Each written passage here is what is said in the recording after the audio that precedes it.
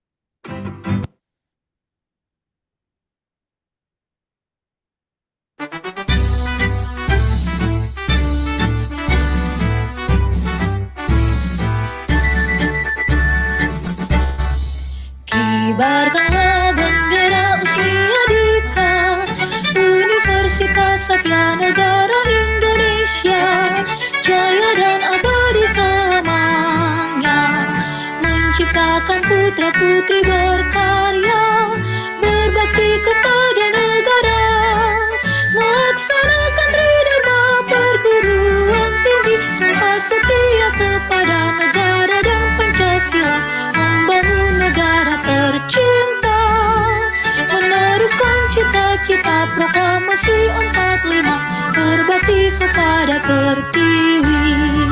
Kibarkanlah bendera USNI, Universitas Satya Negara Indonesia.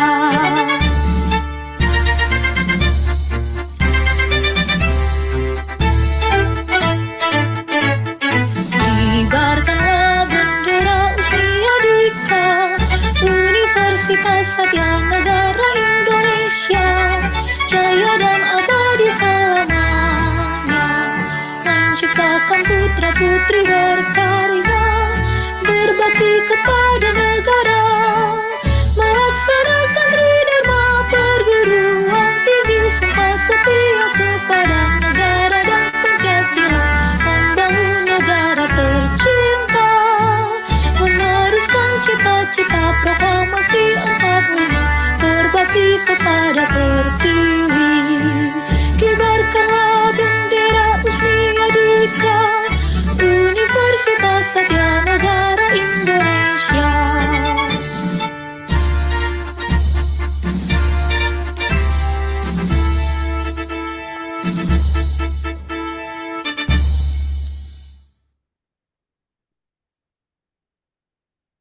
Okay, that is Indonesian anthem and our university anthem.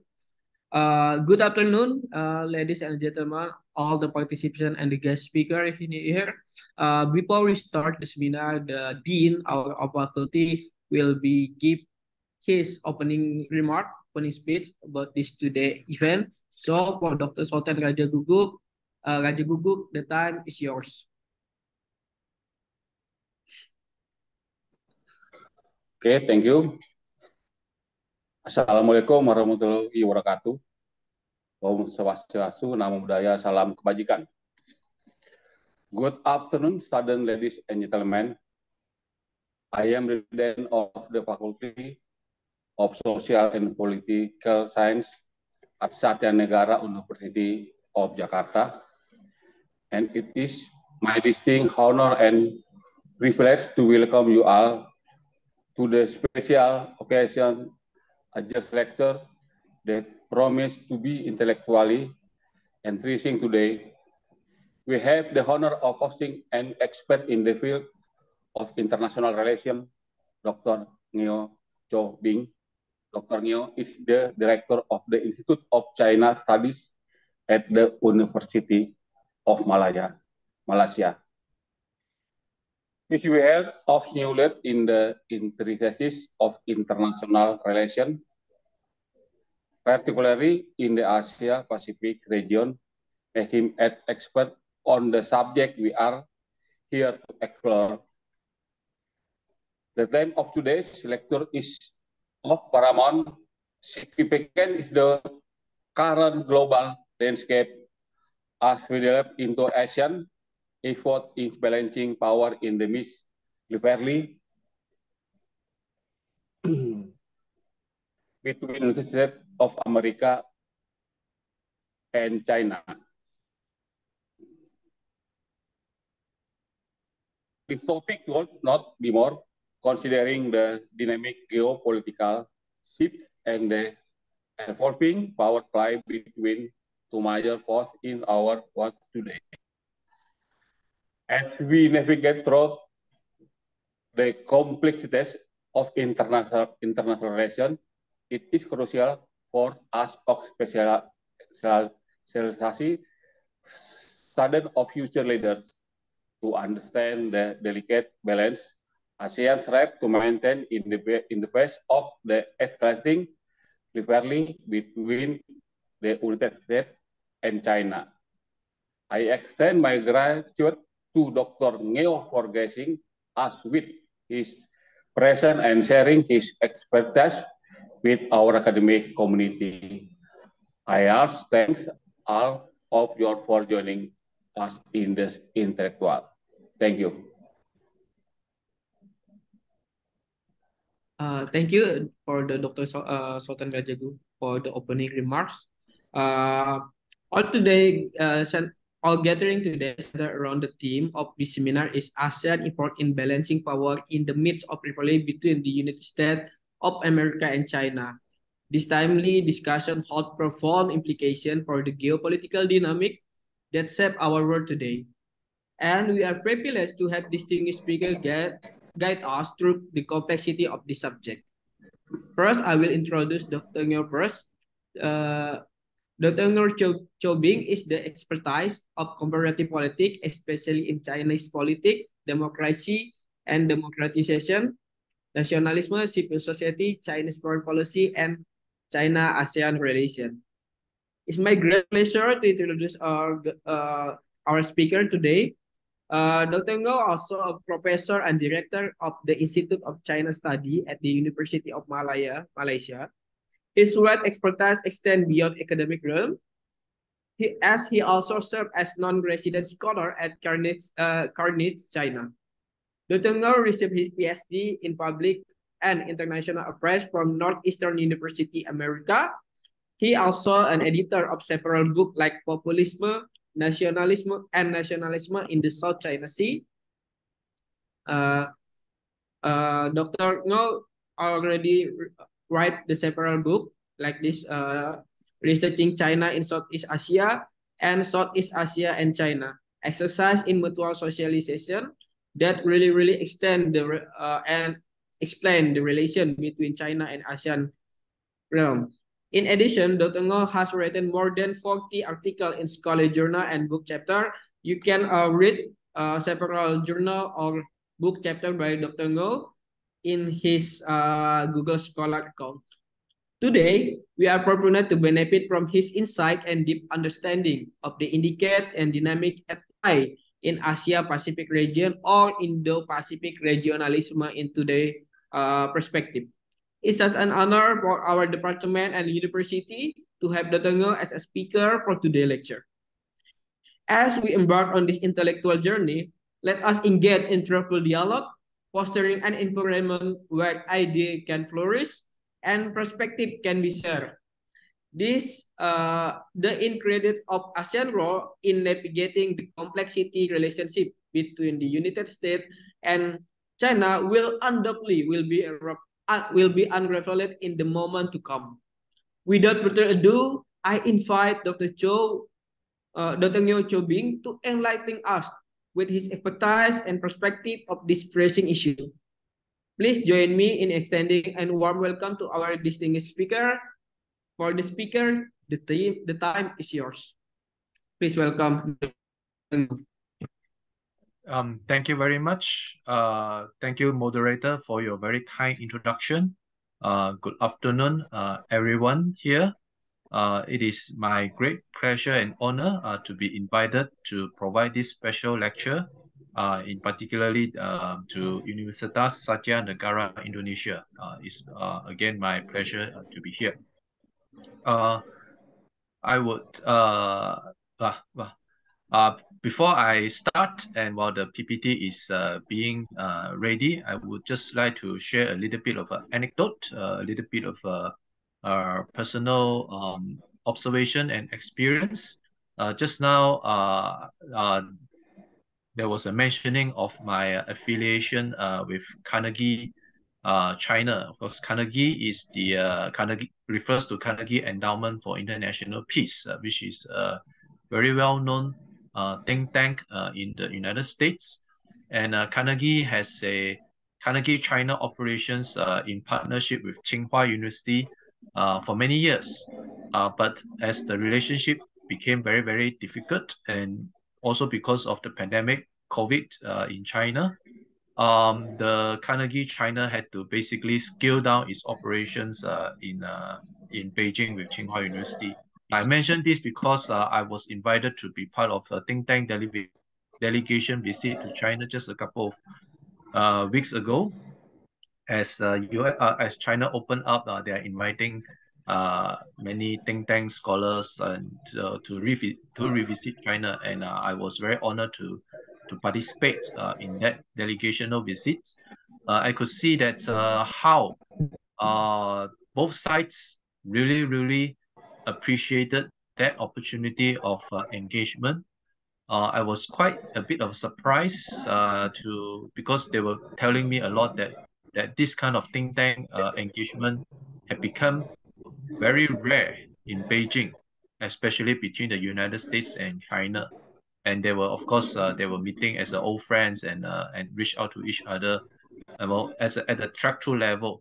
What struck me is that when they say that this kind of activity became very rare, because we are talking about in Beijing, where there are supposed to be a lot of this kind of think tank engagements and meetings, and instead, if it was talking became rare, that means that the engagements have really reduced from both sides a lot.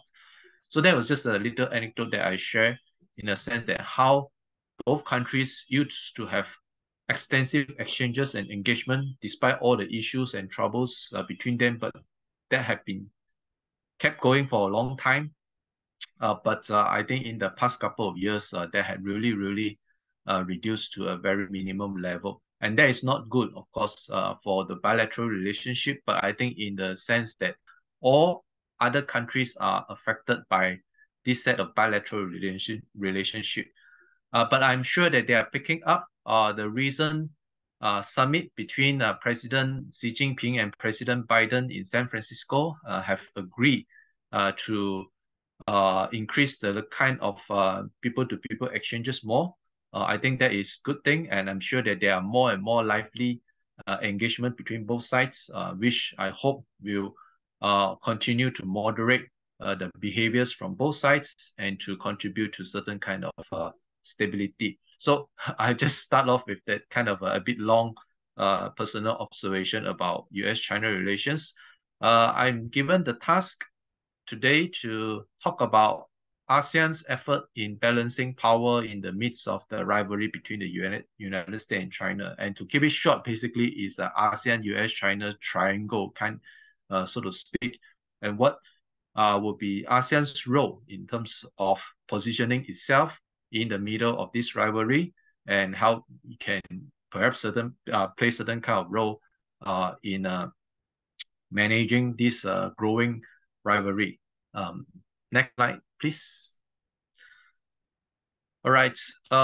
In order to, of course, have a little bit of a background, it is necessary to kind of revisit the engagement between the US and China. Of course, the US came in as the overwhelming superpower that had been with the world for decades already. And China was basically at one point one of the poorest countries in the world, despite being very large. But China also was a pivotal country in many ways that shaped the contours of the Cold War. Henry Kissinger, the most famous US Secretary of State, perhaps, and the National Security Advisor when he served President Nixon, just passed away a couple of days ago, I think. I think there were a lot of commentaries about his legacy. A lot of people criticize him for his role in so-called genocides or mass killings and so on and so forth. I think he was responsible for many of those. From the official China side, the pivotal role in the engagement of between the United States and China in the opening up of China. So that happened in the Nixon opening in 1972. And despite this opening, they did not proceed to have a normalization of diplomatic ties up until 1979. There was a gap. That gap basically was hindered by an issue that until today continue to exist and continue to be one of the most difficult issues for both sides to resolve. That is the issue of Taiwan.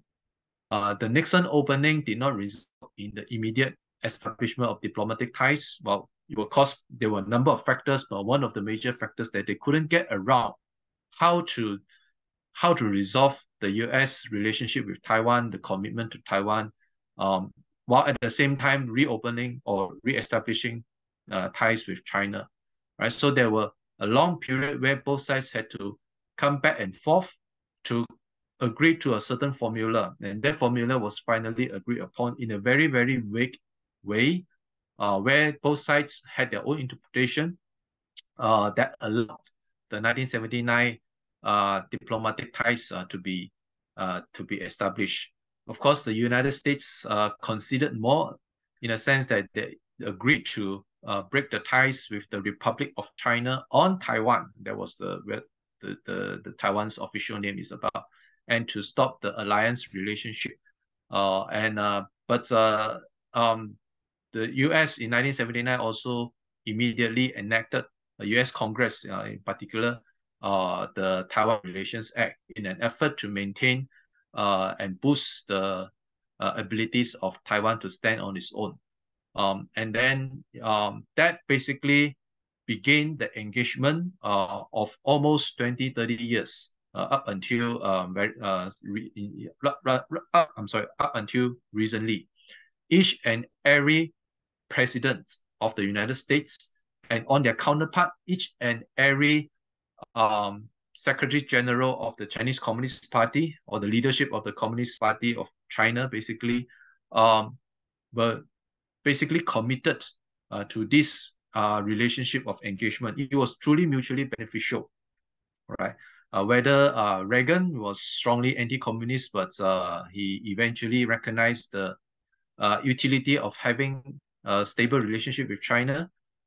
Bush, of course, faced the 1989 China's Tiananmen killings, whether the United States would continue to engage or start to impose stronger sanctions. And then I think Bush ultimately chose to continue engage despite the initial sanctions being imposed on China. Clinton was very, very supportive of China's WTO membership. I remember Clinton, when he campaigned for the presidency, he criticized Bush China policy, saying that he criticized Beijing a lot, being the butchers of Beijing, so to speak. And then President Bush Jr. Initially also had a very frosty relationship with China. Remember, there was the so-called Hainan aircraft incident where the air forces of China and the United States collided.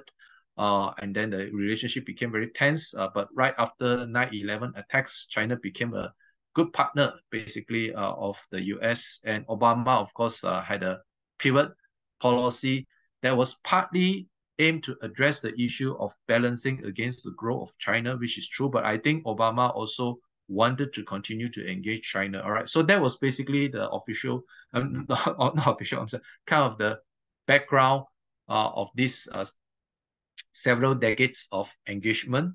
Next slide, please.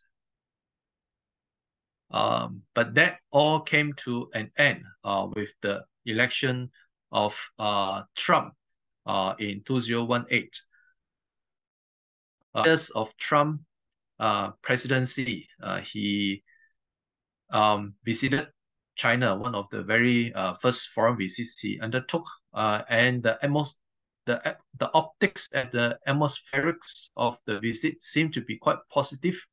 China prepared a very grand reception for Trump, and they thought that they had Trump basically taken care of in terms of committed back to the so-called engagement approach.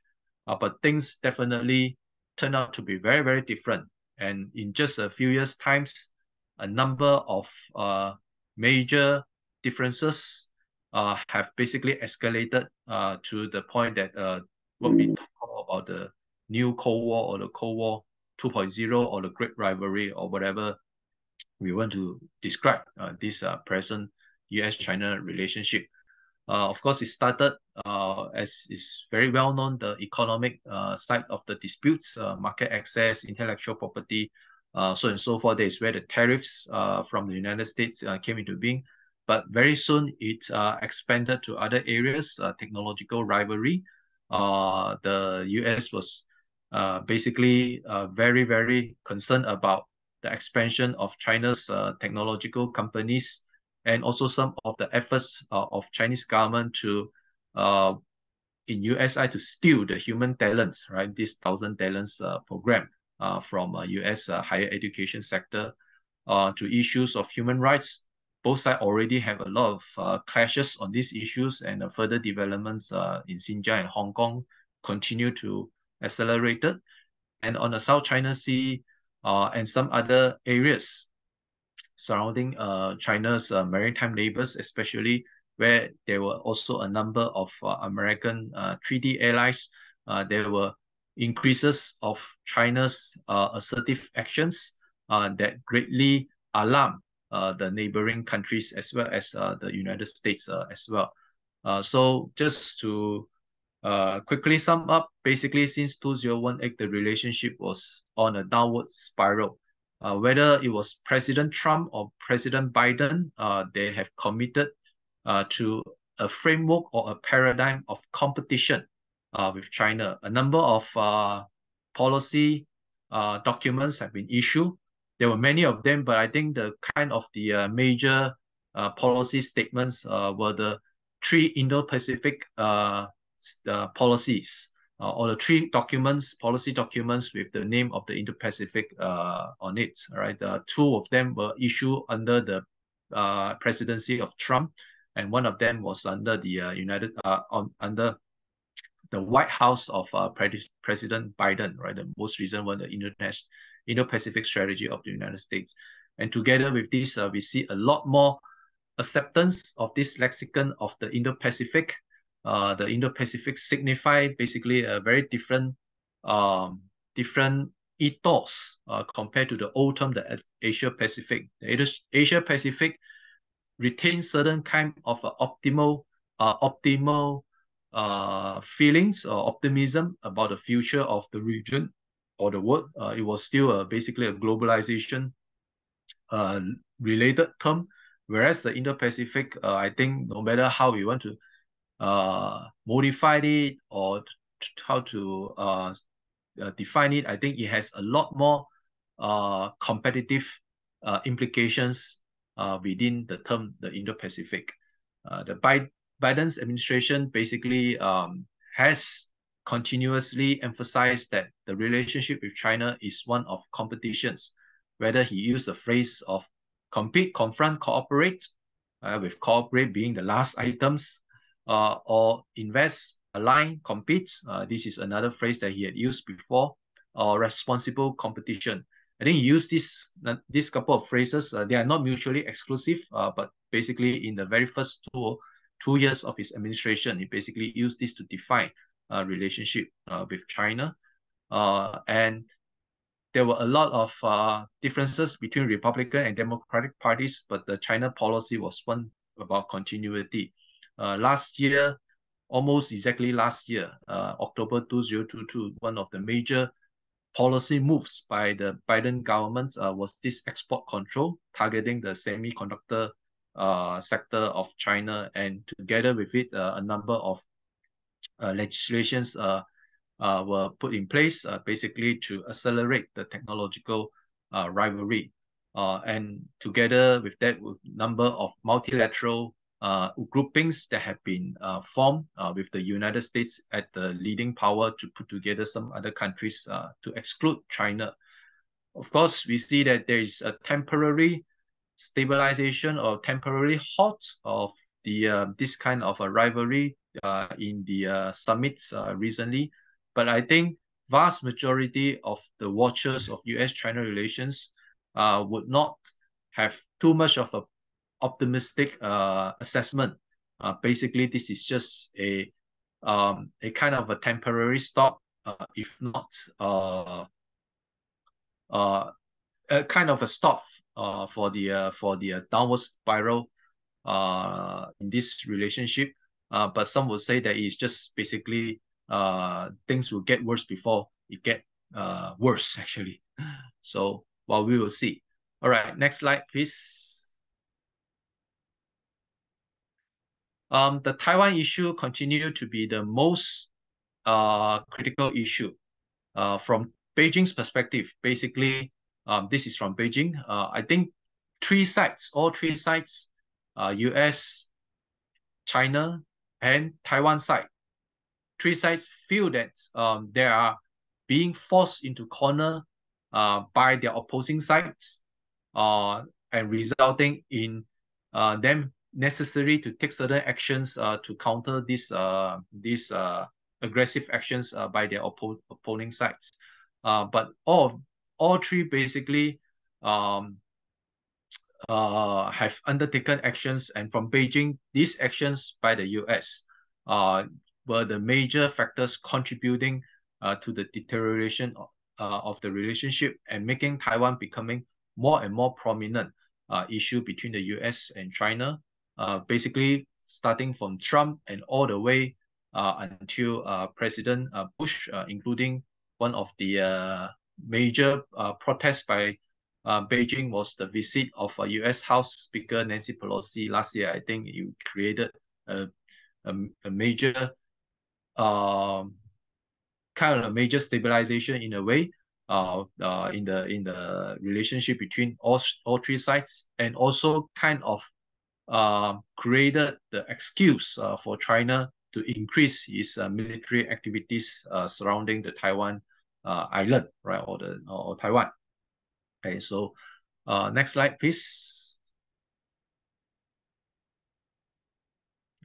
So this, as you can see, this is the military activities that China undertook, and basically from there they started to normalize this military activities surrounding Taiwan, which of course were creating a lot more anxieties on the US side as well as the Taiwan side.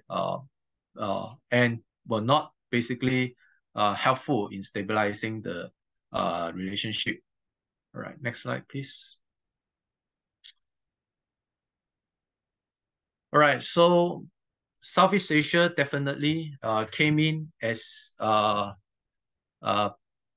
important arena in this rivalry. Southeast Asia was geographically very close to, it's very close to China, of course. And then there were a lot of China's engagements and presence and influences in the region, but it has also been one of the major regions where the United States have a very long-standing relationship as well. Before Biden's, Southeast Asia has always experienced a so-called up and down in the US engagement in the region. Obama basically, I think is the most Southeast Asia friendly president, so to speak. He has some roots in Indonesia, of course, and then he did visit, I think, more than 8 or 9 Southeast Asian countries, the most by among all the American presidents. So in this, he was a very a president that had a lot of interactions with Southeast Asia, where is appreciated in this region. But then we also saw how that was completely reversed, or almost completely reversed under Trump. Right? Trump, I don't think he really cared about Southeast Asia much. He has some good, he established some good rapports in the region, I think, with certain leaders or certain politicians. But otherwise, he was basically not much interested in what Southeast Asia could offer to him. I think the current administration is more or less between the two. Biden, I don't think he is as engaging as President Obama. We could already see that he skipped one of the major ASEAN summits, and I think Obama would pay much more attention to that kind of face-to-face engagement. But of course, Biden was a vast improvement from Trump as well, as from the standpoint of this region. Southeast Asia, of course, is a very crucial ground in the age of the so-called Indo-Pacific. It's almost, geographically speaking, is in the middle of it. It's a key front of the technological rivalry, part of the ongoing efforts to reshape this regional and global supply chains, the so-called de-risking, right? Decoupling, de-risking, these are the different terms. Basically, the idea was to create an alternative supply chain outside of China, and Southeast Asian countries basically were or are being designated as a lot of this supply chain reshoring would be placed at, right? So this is a major region as well. And the Biden administration, I think through their credits, have decided on a much more concerted and integrated approach, basically integrating the economic, security, people-to-people, and the multilateralism components in engaging Southeast Asia. Next slide. So the Indo-Pacific strategy of the United States, basically the major document of the Biden administration, has 19 mentions of ASEAN, 6 mentions of specific ASEAN countries. 4 of them basically did not have any mention. Basically, the US is very clear that they prioritize certain countries more than the others. And then it is, I'm just reading the quote out of this document. The United States also welcomes a strong and independent ASEAN that leads in Southeast Asia. We endorse ASEAN's centrality and support ASEAN in its efforts to deliver sustainable solutions to the region's most pressing challenges. Of course, referring to China as one of the most pressing challenges as well. And to that end, we will deepen long-standing cooperation with ASEAN while launching new high-level engagement on health, climate and environment, energy, transportation, and gender equity and equality. We'll work with ASEAN to build its resilience as a leading regional institution, and will explore opportunities for the Quad to work with ASEAN. Right. I think the following passage after this paragraph will the document actually also suggests how the United States will push for South Asian countries, basically referring to India, to work with ASEAN as well. Basically, try to create a coalition is a very us versus them kind of terms, but I think in this sense it's very clear that it's trying to create more and more countries under a grand grouping, but China stand outside of this grouping. All right, more and more a united front kind of united. United front is a Chinese Communist Party term, but in this sense, it's applicable in the sense that it's trying to create a grand unity of countries that where China is actually not part of it. So there is a US ASEAN Special Summit, May 2002, comprehensive strategic partnership that was just launched last year. It's almost a 1-year anniversary now. And then have allocated more financial assistance to Southeast Asian countries, a number of initiatives, digital infrastructure, health, and so on and so forth. I think the US did basically undertake actions that were mentioned in the document, so they were fulfilling the kind of promises they made in terms of engaging with ASEAN. So basically, the last item on this page, there is this fact sheets where the State Departments put together the things that have been done in the past year. Of course,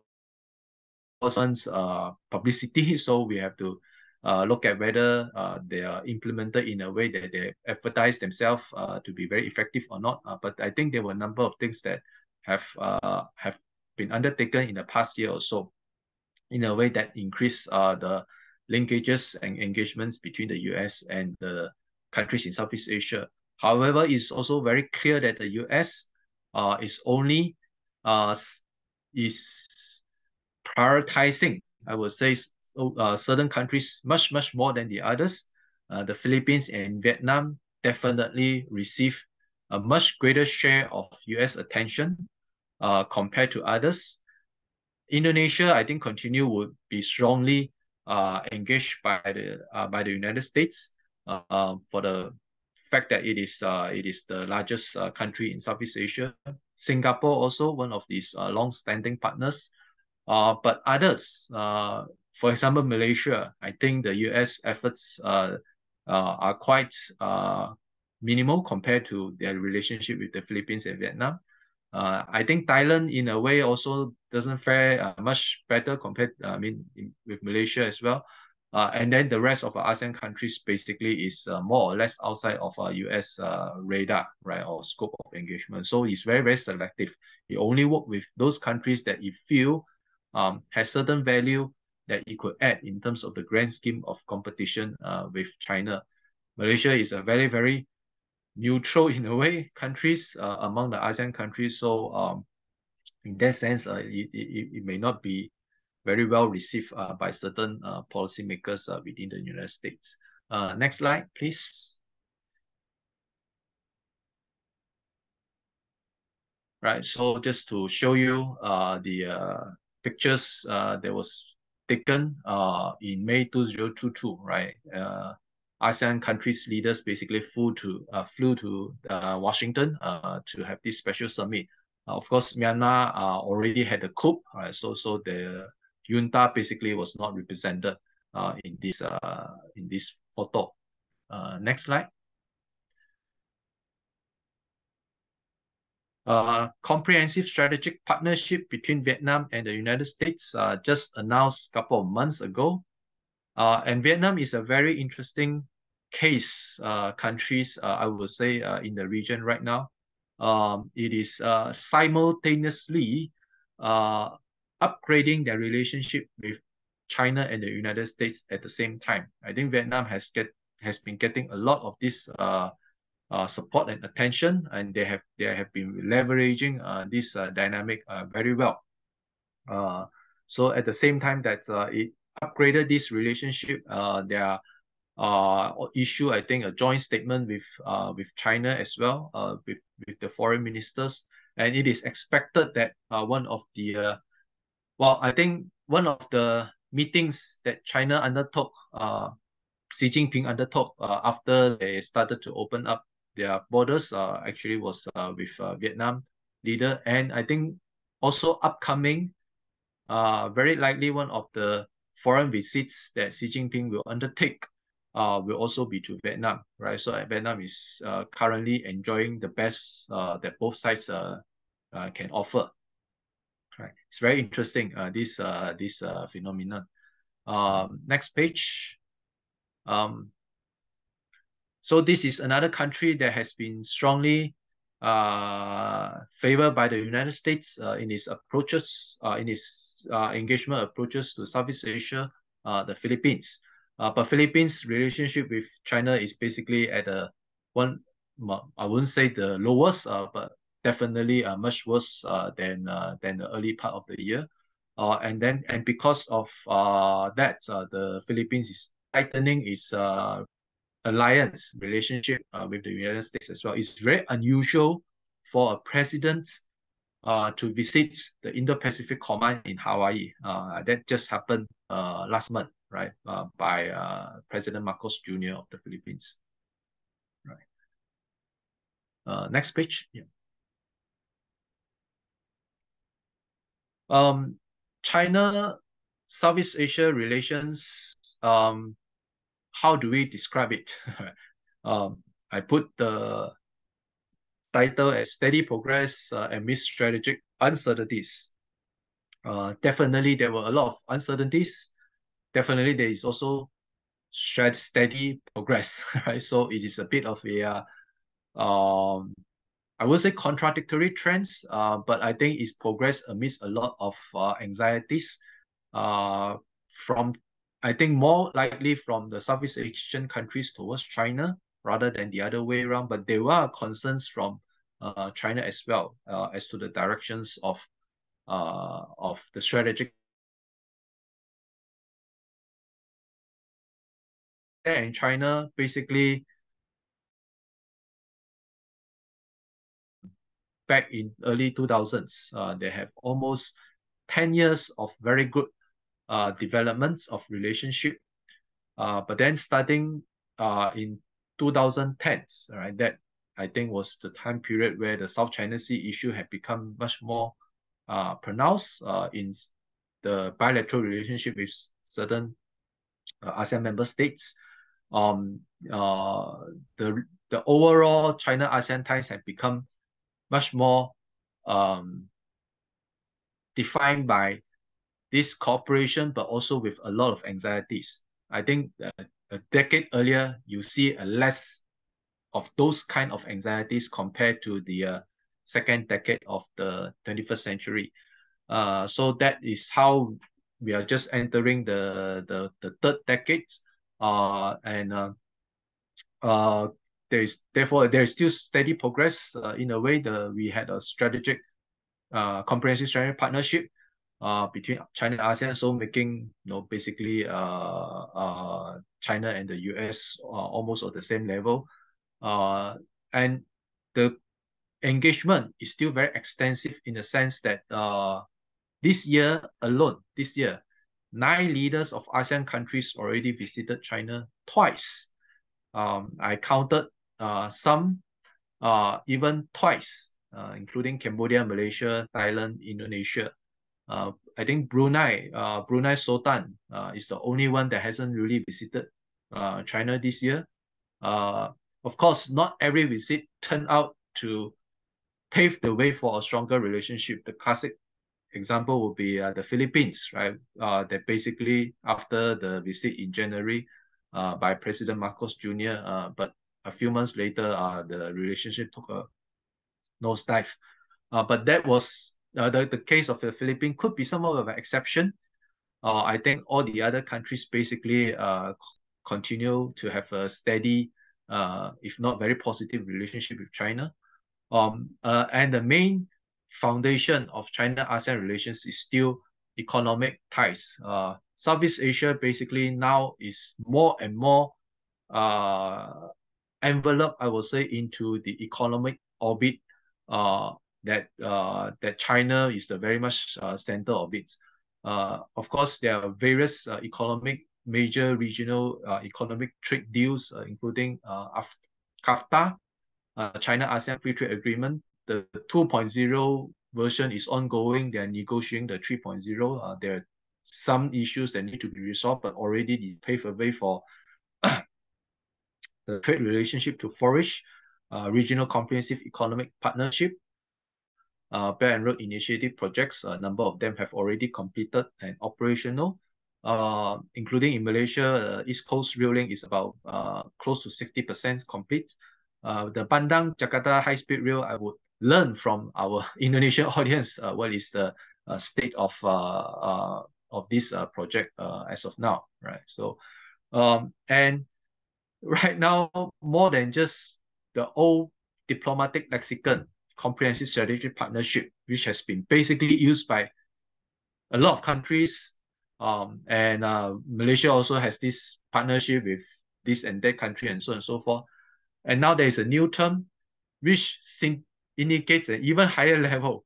It's very interesting, the community of shared future or community with shared future. Of course, it's just a term. It doesn't signify things that it doesn't signify any concrete policy measures, but it does indicate some kind of acceptance or consensus.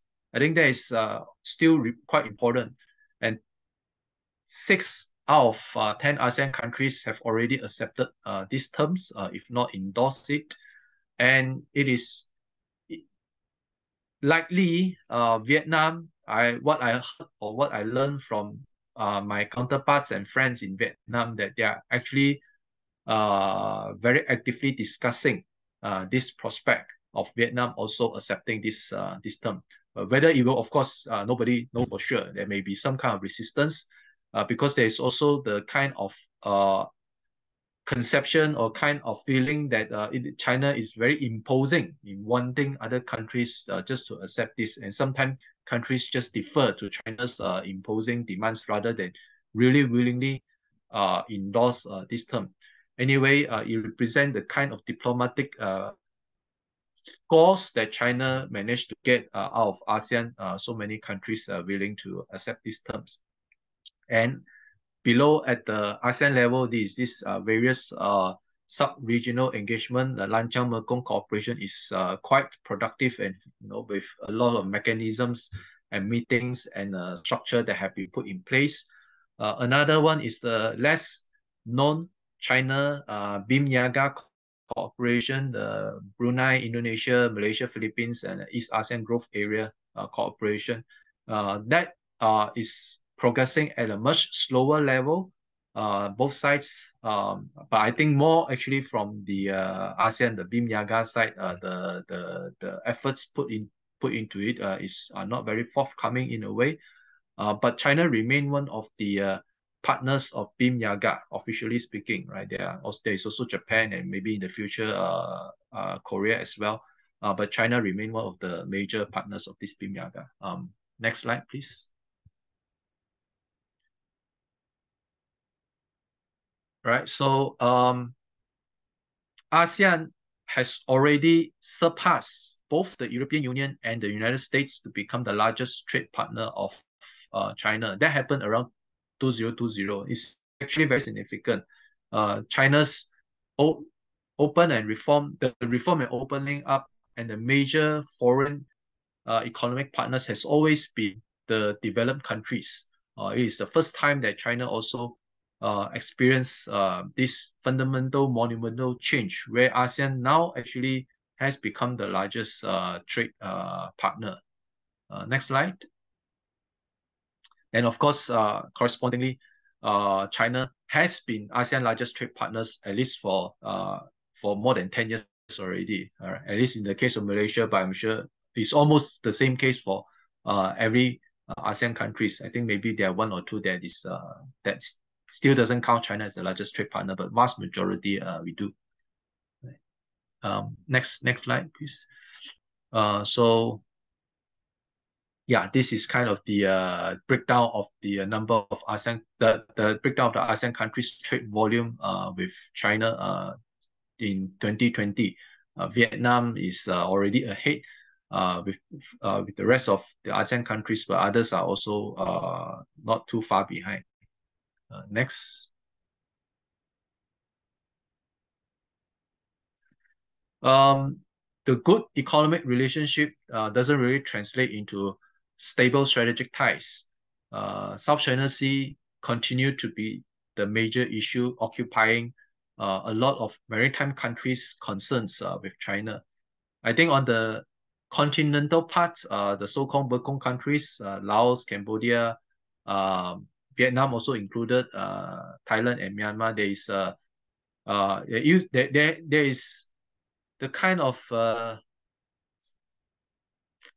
somewhat similar dynamic concerning the Mekong River. There were some, I wouldn't say efforts, but attempts to securitize the Mekong River issue in a way that it become another major security concerns. But for what I can gather with my counterparts, discussions with Mekong countries, academics and scholars and think tanks, actually the kind of anxieties are very different from South China Sea issues. The Mekong River is still, I think, in a way can be managed and resolved through a lot more management, technical cooperation. Is something that is strategic and political, but it's also something that is technical. Basically, they are very concerned whether China control the water flow in a way that affect the downstream and so on and so forth. And these kind of issues can be slowly addressed and trust to be built up. And then both sides find a way to basically have an agreement on this one. And it's not always the case that China will be able to impose its own ideas on the low stream countries. There's, in a sense, that the Mekong issue, I wouldn't say is as strategically creating the anxiety as the South China Sea issue. And for the very simple fact that South China Sea concerns territorial and sovereignty and sovereign rights, right? Territorial and maritime claims. It is a very, very complicated disputes, one of the most, if not the most complicated disputes in the world. And then for that, it continued to undermine the relationship between China and at least some of the Southeast Asian countries, as we can see under with the Philippines at the moment. Vietnam and Malaysia right now, I would say, are at a relative stable level. Both sides seem to find a kind of balance between asserting their own national interests and rights, but not escalating their disputes with the other side.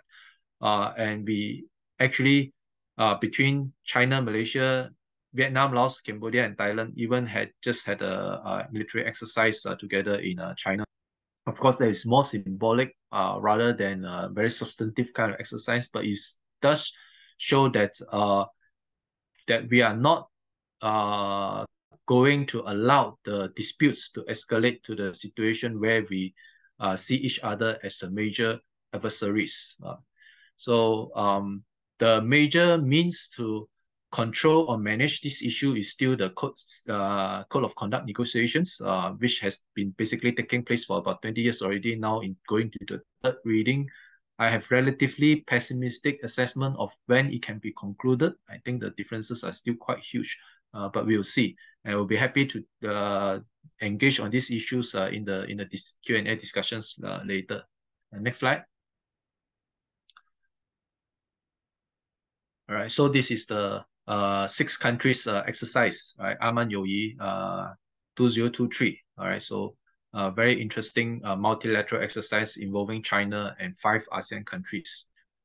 It started with as a China-Malaysia bilateral exercise back in 2014, and then it was held 15, 16, and 18 with the participation of Thailand, and then 2023 with the participation of another three more countries, Vietnam, Laos, and Cambodia. So this bilateral going to trilateral and going to more multilateral exercise. Next slide, please. All right. I think these are my final two slides. Southeast Asia or ASEAN, how do we position ourselves amidst this competition between the US and China? I think there are different domains and dimensions rather than taking the strategic competition as a whole.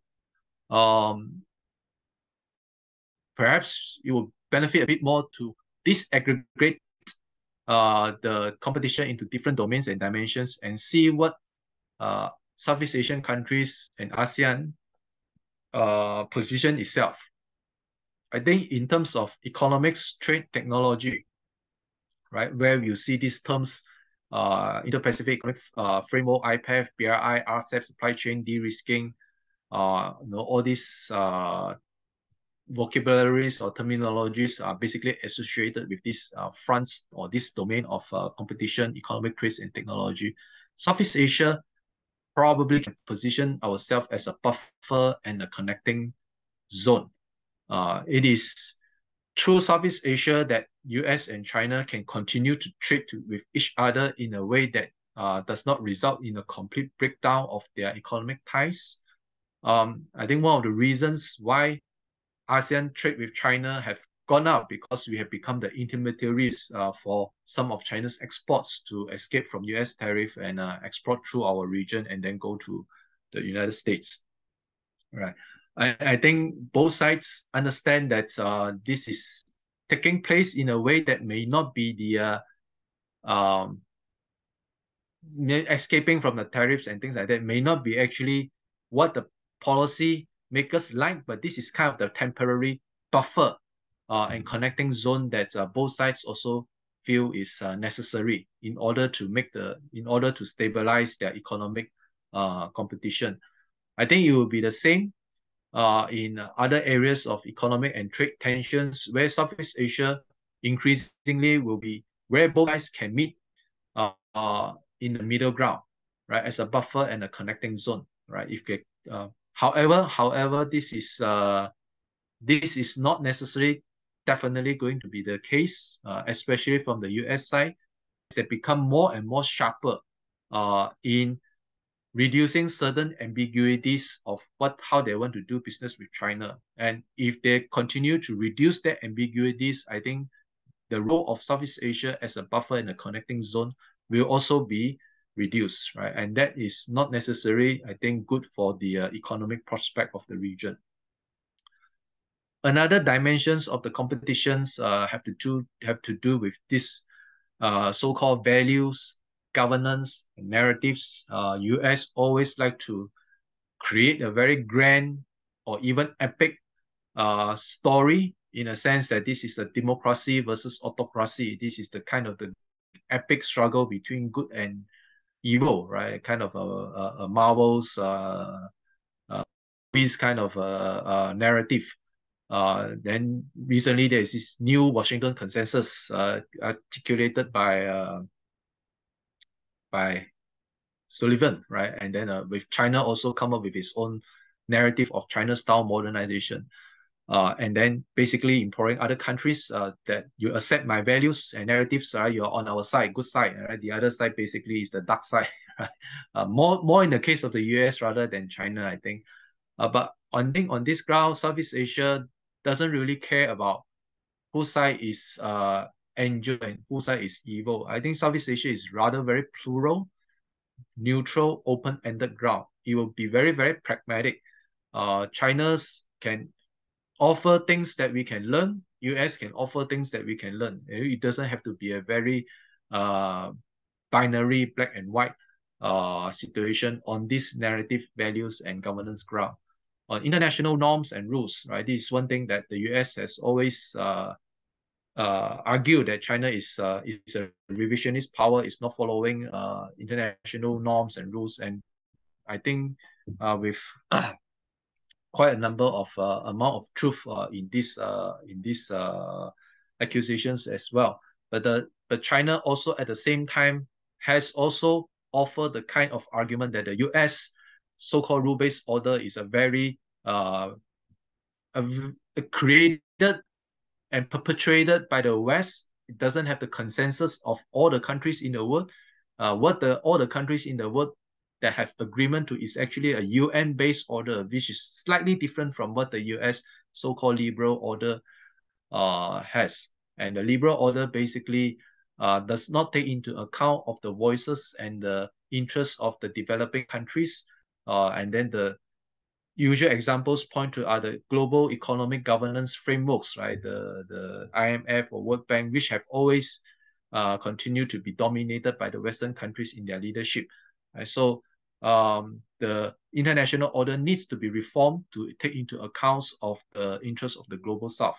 I think on this one, Southeast Asia is an ambiguous bloc. I think we agree a lot with China on some of the things that it says about the perpetuity of the Western interests in certain aspects of the current order that need to be replaced. But on the other hand, we also quite see the point of where China sometimes could be quite revisionist or quite different from other countries in terms of understanding what basic standard international law is about. In particular, I think for those countries in the maritime zone, right, the maritime international law is where the differences are quite prevalent. And then finally, on the strategic and security issues, Southeast Asia, on the one hand, is a direct stakeholder, especially for claimant states in the South China Sea. But I think it can be a moderating force between the US and China. It can stand as a middle ground where both sides can know that the more that the competition polarizes the world, the more that it is disadvantageous for everybody. And then I think Southeast Asia can step in and come in to ensure that the competition wouldn't go to the very, very polarized direction. So this is one of the things that Southeast Asia probably can exercise certain force as a moderating force. Next slide, please. The strategic advantages of ASEAN. I think ASEAN, Southeast Asia, ASEAN, right? Of course, we still have Timor-Leste not being ASEAN yet, but I think we should have Timor-Leste as well. But before that, I think ASEAN is a super connector. We are of course very familiar with the ASEAN-based multilateralism, regional architecture. It's very inclusive. If you come to think about it, neither the European Union or the Shanghai Cooperation Organization, these are outside of ASEAN. I think these are the two other major regional organizations in the world, right? They are very kind of functional and effective. But I think none of them can compare with ASEAN in terms of the kind of connecting role that ASEAN has successfully played. ASEAN is also very credible as a platform for engagement. US and China and Japan and Russia. EU, you don't see that in SCO, you don't see that in other regional organizations, right? So that continue to be the strategic advantages.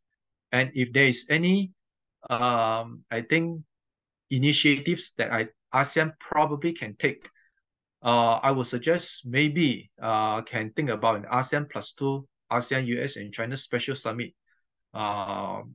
I don't know whether this is realistic or not. This is something that I have thought, I mean, just for fun, whether that can take place or not.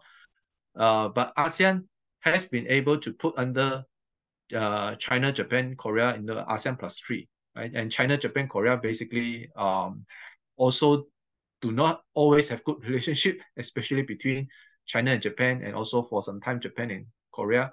But they can meet and engage each other effectively, right, through ASEAN, under the ASEAN +3. So in that case, there is some kind of a precedence, and maybe ASEAN, if we stay stronger together and become a very effective voice, that could allow ASEAN to play a more important role in engaging both powers. But of course, we have to recognize that the current moment, ASEAN is actually not doing very well. There's increased polarization within ASEAN. Some countries more China aligned is very clear, and some also become much more US aligned, right? It's unbalanced economic growth. Some like Myanmar is basically Myanmar. The last point is the Myanmar issue that ASEAN has not been able to deal with. But if ASEAN continue to have, among its member states, continue to have unbalanced economic growth, it will only create the tendency to each country take care of its own narrow interest rather than for the common interest of the whole grouping. All right, I think I will stop here. I look forward to the questions and answer questions from the floor. Thank you. Thank you, Dr. Chow is really enlightening us on the issue of the ASEAN and China relation, especially with America. As you said, it's trilateral relationship between three countries. But I want to add something that my thought that I really agree with your perspective about how China policy is really abstract in Southeast Asian country like Community of Shared Future and Belt and Road Initiative. I'm from Indonesia. My thesis in China is talking about the Belt and Road Initiative in Indonesia. There is still a different perspective between China side and Indonesian side. Which project or which policy that including in Belt and Road Initiative? This make that there is no particular communication about how China policy work in Southeast Asian country, like as you say before.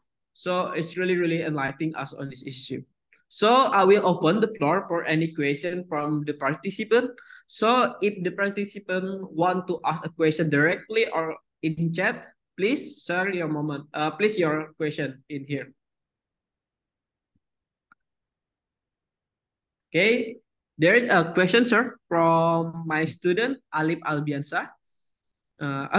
You want to take a rest first, or we can continue? Yeah, continue. Let me just okay. take a look. Okay. Okay. The question from Alip Albiansa is Yeah. like, how does ASEAN maintain the balance when the member states tend to position themselves toward one country, like for US or China itself? How does ASEAN maintain it? It's actually a very difficult question to answer. I think it's a very paradoxical, somewhat paradoxical effect, in the sense that it is because that there is I will argue is because there is a ASEAN, countries can engage either side, the US or China, at a more comfortable level, knowing that there is a regional grouping where we can fall back to, right? If if there's something that is I don't know, like something that is uncontrollable and things like that. So therefore, I think being a member of ASEAN in a way actually creates the rooms for countries to engage each side. And in the engagement, I think all ASEAN countries generally want to get the benefits out of both sides. But sometimes it's whether the other sides, China and ASEAN, I'm sorry, China and the United States, are incentivized to reciprocate the kind of engagement that these ASEAN countries want to follow or want to maintain. So therefore, even though the question is about how we try to do that, but sometimes the question is also about how we are being reciprocated by the other side. And on this one, I will say that the US is very clear. It prioritizes certain countries and it will react strongly, but sometimes not as strong as some other countries. Like for example, I would say Malaysia somehow is outside of the priorities areas. Whereas for China, of course, China does have its own set of priority countries as well. But overall speaking, unless countries become the relationship become very tense, like the Philippines, China tend to be much more willing to engage in countries that are even not within their priorities areas. I'm saying in a general sense, but of course there are some differences here and there as well. Right. Okay. There is any other question? Alip want to continue with the answer from Dr. Chow? Okay. Because it will be continue your presentation before about the code of conduct. Many Indonesian and international relations scholar in here also criticism Indonesian leadership in ASEAN before, because on the summit Indonesian cannot push the code of conduct with China, uh, and I think if the Indonesia cannot push it uh, in summit level, also other country in ASEAN. Why? What do you think about why ASEAN failed to push code of conduct in their summit regarding with China? If you are saying about putting it as a way of concluding it, I don't think it matters whether it is Indonesia or Laos or whichever countries. I think Indonesia can make the can accelerate, can create the platform where a lot more sessions of discussions can be arranged and things like that. However, the conclusion of the negotiation is that it has to be accepted by each and every country of the negotiating party. So it's not up to Indonesia to say that it can be successfully concluded in this summit or that summit. That depends on whether the differences can be reduced. Therefore, it's not a particular country's push, then therefore it can be done. It's not going to be like that. And the differences between the countries, primarily between China and certain ASEAN countries, but differences also exist within ASEAN countries, and we have to remember this one. It is a code of conduct for every stakeholders there, right? Of course, not including countries out of the region, but each and everyone. So there are a lot of viewpoints there. It's not easy to come to a conclusion. So Okay. Yeah. Okay. Okay. There is another question from Mr. Pradoni Budi Saputro. He want to ask a question directly. So for the Mr. Pradono, the time is yours. Okay. Thank you, Mr. Moderator. Good afternoon, Dr. Ngeow. It's such an honor to have you here as a guest lecturer in our university.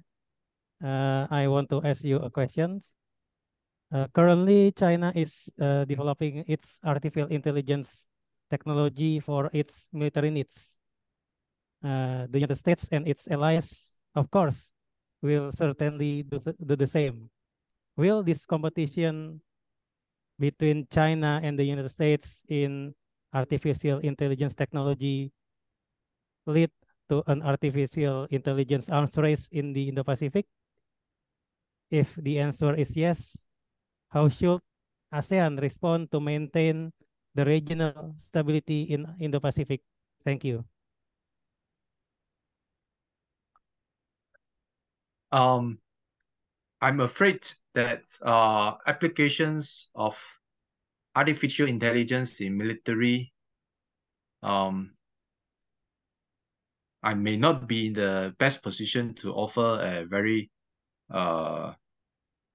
complete answer, but what I understand is that in the recent summit, one of the areas where both sides have agreed to talk to is about artificial intelligence. And for what I understand that they have basically in mind is exactly the application of this AI in military. It is basically an unknown trajectory if this is going to be much more widely applicable, and the outcome of it is going to be quite destabilizing. So to answer your questions, I think in the short, at least in the short term, both sides have agreed not to extend this artificial intelligence arms competition. We can quite feel that there is not going to happen, at least in the short term. if that is going to happen, I really don't know, in the sense that not many countries have that kind of capabilities to do. I think only US, China, Europe, maybe Japan, and some other countries. ASEAN is, of course, full of potential and energy, but it is not at the same level in terms of developing some kind of these things, right?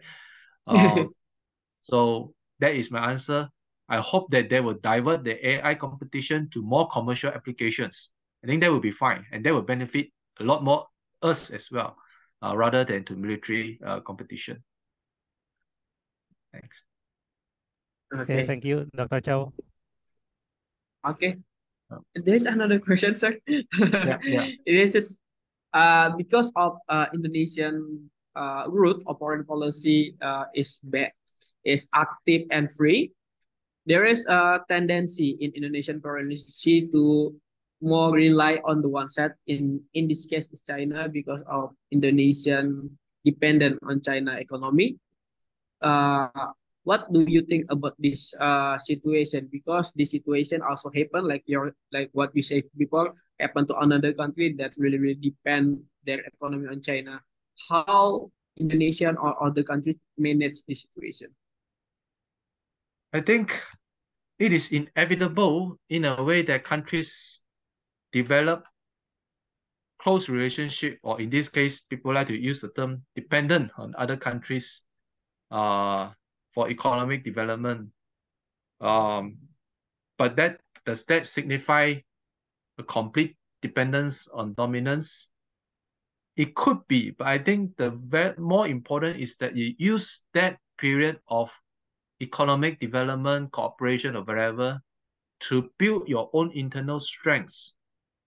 If we look at US-China relationship, it is also actually an even more drastic case of China's dependence on the US in terms of trade, market access, investment, technology. But China never really say that, oh, we are dependent on the US, we are therefore beholden to the US or whatever. It used this opportunity to build its own strengths. Of course, it's also a mutually beneficial relationship in a way of that should be recognized, right? The US also gain out of it, the Chinese also gain out of it, and it's not predetermined that both sides will come to today's situation. But my point is that when we talk about this kind of situation, is that it's fine for us to work with one country or the other country more, but the more important thing is that we use this opportunity so that we don't feel that it will be completely dominated in the future by this particular superpower in this case. So by all means, I think economic engagements, when it benefit the country, still can continue to build up their own strengths, right? Rather than being feared that it will be dominated in the future. Okay, this is another question, sir, from Dilar. He asked a question about what your opinion about ASEAN response when dualism of power occurs between America's US and China in the regional cooperation. I mean, he mean this cooperation between the two countries lean toward the US or China, or the ASEAN need to more active if the competition between in this region, or ASEAN is still being neutral, doesn't make any initiative or policy regarding the competition. Oh, all right. If I understand the question correctly, I'm not sure whether I understand correctly, but I think if the question is whether ASEAN should abandon its neutral policy and then take one side or the other, is that what the question basically suggests? The Not question really. is, not really. I think the main question is about when the competition happen in this region, the dualism of power between China and US will influence the cooperation in this region. So who will ASEAN or particular need to side or policy that they want to develop or introduce to maintain this situation? All right. Because like when US or China involved, the ASEAN just like influenced, not really being center of the policy itself. I have no probably good answers to that questions. I think this is grappling in the heads of many policymakers in the capitals of ASEAN. Probably some have already decided that if the United States pressure us, we will just defer to them. Or if China pressure, they will defer to them. But I think that really contingent upon how much pressure that both sides wanted to exercise. I think ASEAN coming out of the ASEAN outlook of the Indo-Pacific was a good example of how we try to redefine the role of ASEAN so that we would define ourselves in the age of Indo-Pacific, what we want to do, rather than we are being defined by the US document or by China's document, what Indo-Pacific means to ASEAN. If we continue to be defined by them, then we will play their role. But I think AOIP is an example where we come up with our own vision, and now the US and China came to say that, and other countries came to say that, oh, your AOIP document is very good, we endorse you, and so on and so forth, at least at the rhetorical level. I think that is one example. I think we could, if we leverage our strengths in a more clever way, we could ask them to comply to some of our regulation, some of our requests and regulations and demands, rather than we are being asked to comply with them. But again, that depends on how much strength we really have. Again, I'm sorry, it's no real good question, good answers to the good questions. I think it's only bad answers from me. Like it's really attracted us because the complexity between ASEAN and China is, we think it's really defined how this region will be fucking apart for the 10 year or 20 year in the future, because the competition already in here in our home, but our home is doesn't know what initiative want we to do. So there another question from the participant in here. Yeah, Because there is no other question, I think I will be the last question in this seminar from you. It's really to fulfill my curiosity. I'm sorry, because I really interested between ASEAN and China. Like China has a really massive problem with their communication policy. Like you said, that community of shared culture is still abstract concept. There is no significant policy in the document. So how ASEAN country need to perceive this document or this abstract concept when they want to implement to their country? Or this is China need to improve their communication, or ASEAN need to more sensitive with the China? Good questions. Actually, I'm very ambivalent about this community of shared future. Not in the sense that I disagree with it. It's just that whether it is necessary or not. I think at this moment, sometimes it will create a lot more misunderstanding rather than understanding in a way.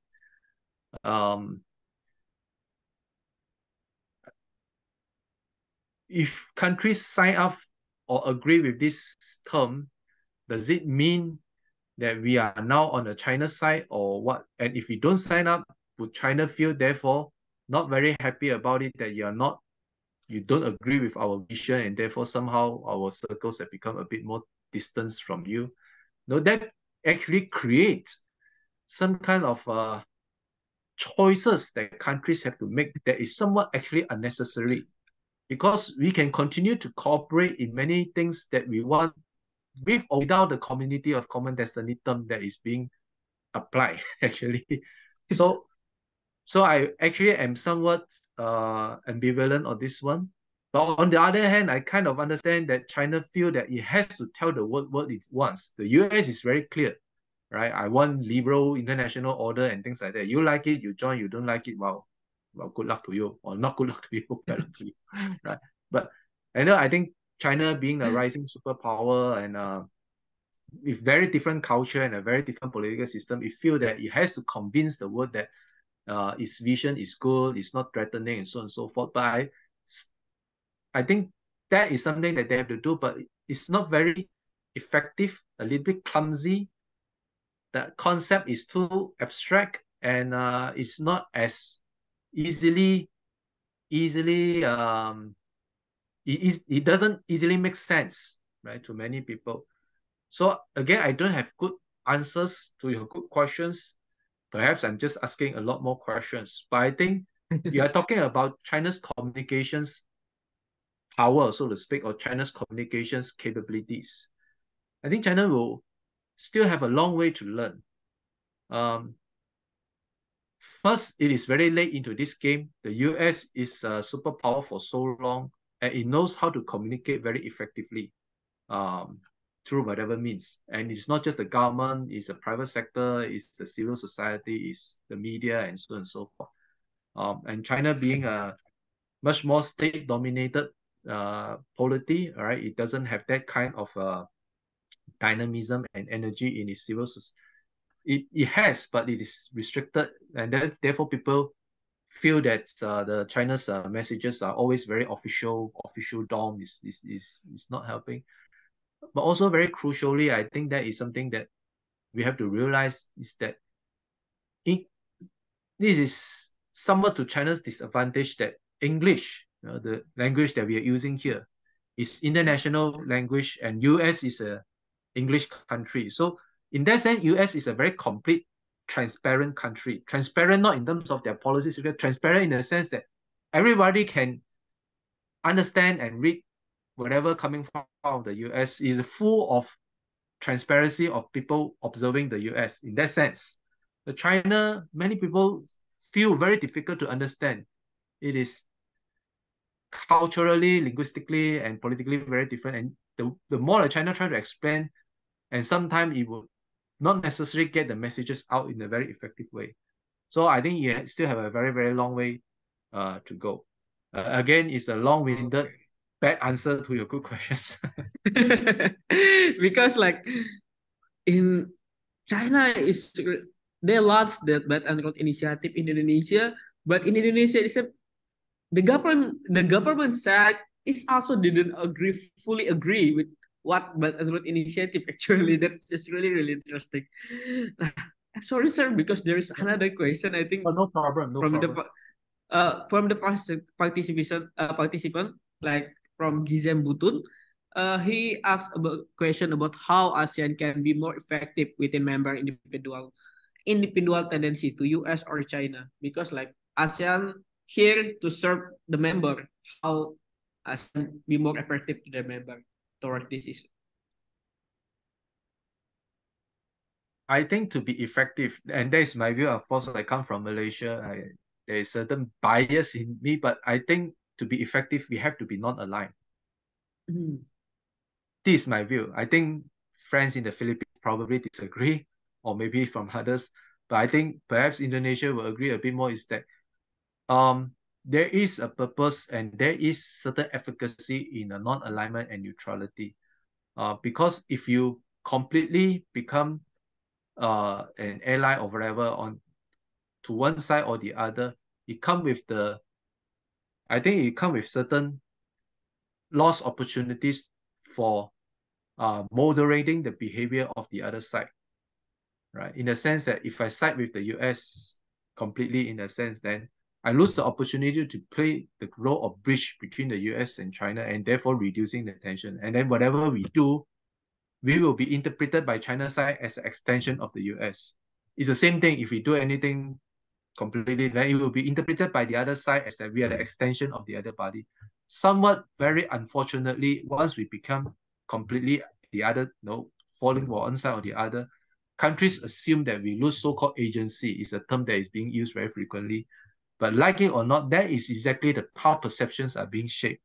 I think because we are neutral, we can engage either positively or with disagreements. with certain credibility. So I think that is still the most effective way to deal with either US and China. Right? We will agree with US when it is something that we agree, just agree, right? Doesn't mean that we are your ally. Same thing with China, right? If you disagree doesn't mean that I'm against you. I think this is how Malaysia has been able to deal with China on the South China Sea issue. In one way, of course, there are many other factors, and doesn't mean that we are doing very well. But I think that reduced tensions because China doesn't see Malaysia as an extension of the US. Right? So that is something that how I would suggest to be continually effectively engaged with both sides. Yeah. It's really interesting, sir, because like America has a tendency also when he make a relation with Southeast Asian country, they want to use it not as benefit of the Southeast Asian country, but for the benefit of the Americans. That's make China has misinterpretation also with this policy. Yeah. So alignment in that way create a lot of alliance or whatever. It create a lot of this misunderstanding and perception that accelerated, or further distort certain realities on the ground. Okay. Faisal, gimana? Mau dilanjutin atau gimana, Faisal?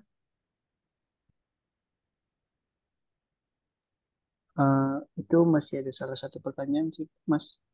Oh, There's masih ada. still one question from Mr. Berlin Sitorus. Oh, Berlin Sitorus. Oh, Berlin. Di aku nggak muncul pertanyaannya. Oh iya kah? Sebentar. Yeah. There's another question, sir, but through the admin. So. Okay. Okay. The question is, what kind of effort can be applied to ASEAN country to balance power in terms of economic strength and national stability with countries that are already developed economically and have national stability? What kind of efforts can be applied to ASEAN countries?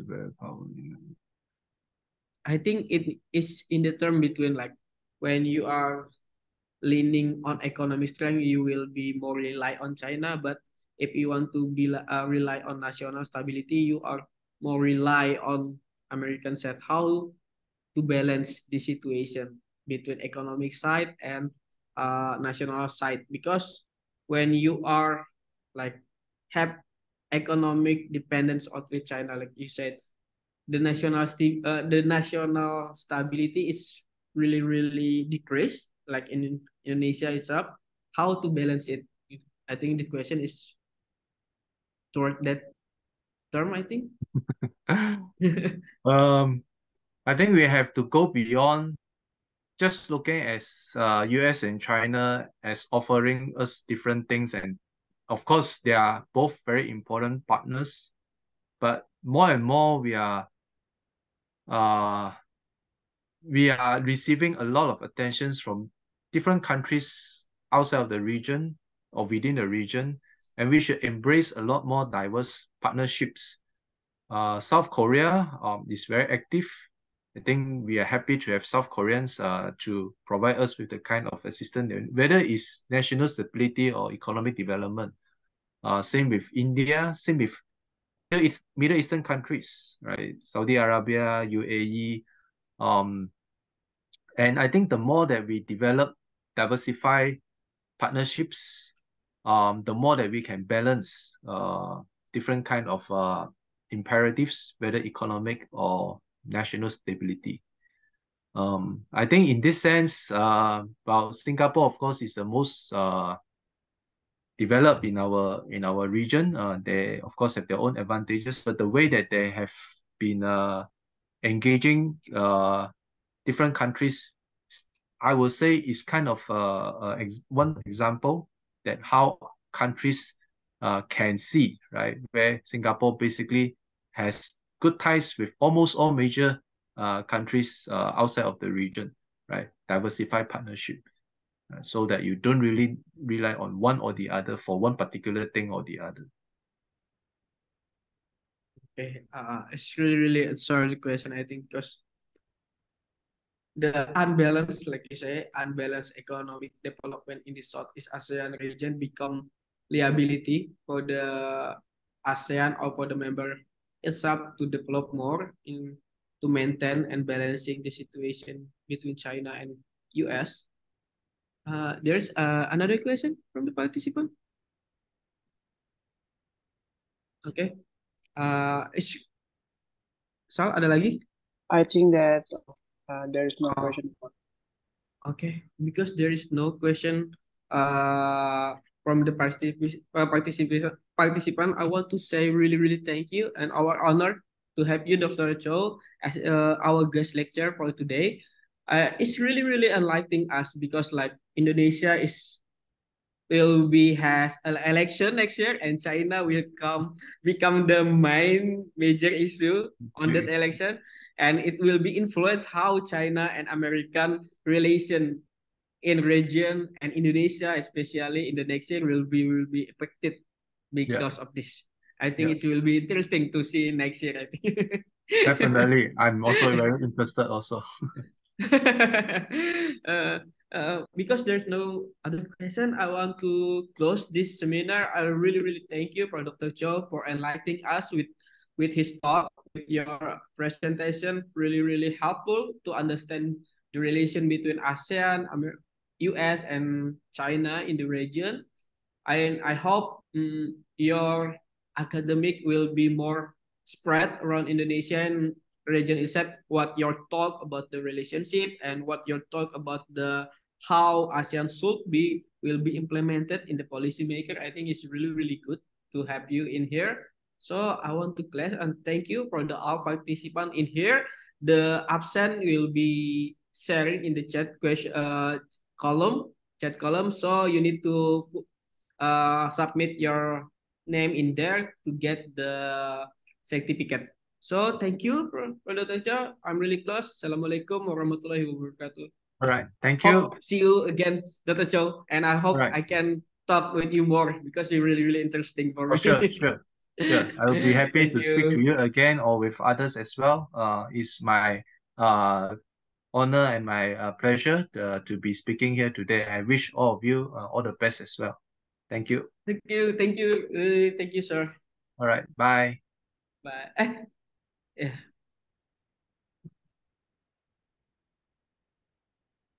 Sorry, sir. Lupa foto. Astaga, lupa foto tadi. Saya udah SS cuma nggak